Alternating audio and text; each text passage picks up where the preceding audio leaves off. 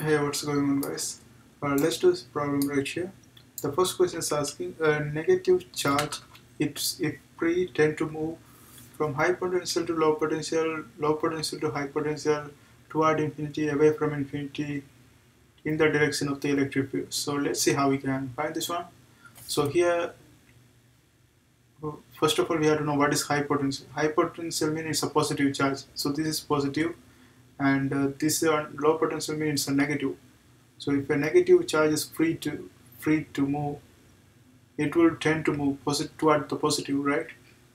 So toward the positive, because negative like opposite attract, same charges repel. So if it is negative, it will go toward the positive and go away from the negative. So it's gonna go from low potential to high potential. Therefore, the answer for this one is B, right? So let's look at this one right here. A metallic sphere of radius 5 cm is charged such that potential of its surface is 100 volt relative to infinity. Which of the following plots correctly shows the potential as a function of distance from the center of the sphere? So whenever we have a sphere and they provide radius, so we have a sphere with 5 cm, right? 5 cm, and they are saying the voltage is 100 volt. And let's see how is the graph is going to be like. So if it's 5 cm radius, then 0 to 5 cm the voltage is going to be constant, right?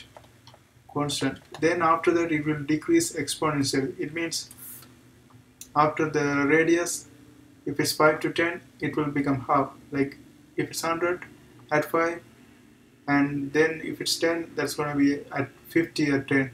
Then after 50, at 15 it's going to be 25. At 20 it's going to be 12.5. So it's going to decrease exponentially. So let's see which graph matches that one.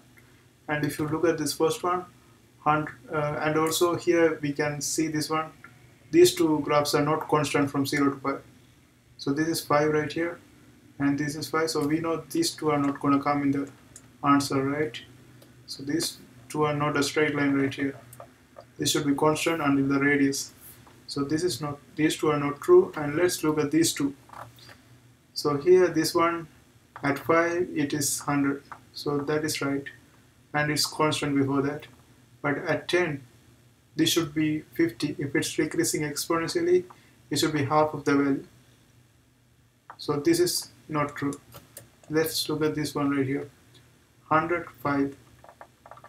At 10 it's 50.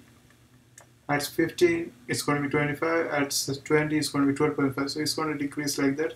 So the correct answer for this one is this one right here. This is the correct graph. And that's how we do this kind of problems. I hope you guys find this video helpful. Thanks for watching.